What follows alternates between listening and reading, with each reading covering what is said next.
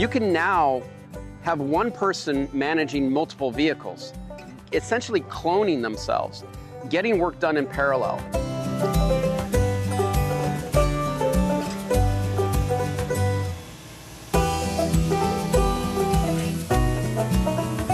The challenges facing growers has never been as big as it is today. And it's about labor expenses, it's about other expenses, whether it's tariffs or trade wars and whatnot. So growers are looking for anything to make their operations more efficient. And the only way out is to innovate our way out.